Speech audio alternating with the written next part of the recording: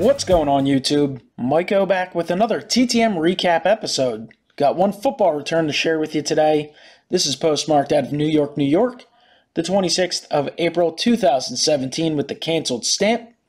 Little shout out to my buddy Andrew Williams here. Andrew is a Bengals fan, so I think he'll enjoy this return here. I got a 1-of-1 success coming in 42 days from former Bengals quarterback Boomer Esiason. Very nice looking return here. Signed this 2012 Panini Prime Signatures card in black Sharpie. Came out pretty well. The card itself is rather thick, and it is serial numbered to 499. Just really thought this one would look awesome signed, and definitely happy to add Boomer to the collection. Esiason had himself a really good career. Obviously, he played a few other places as well, including the Jets and Cardinals.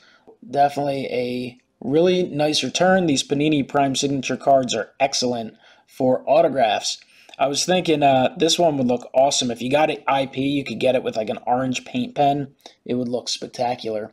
Guys, comment below. Let me know what you think of the Boomer Esiason return. Hit the like button, subscribe, and I'll talk to you next time. Have a great one.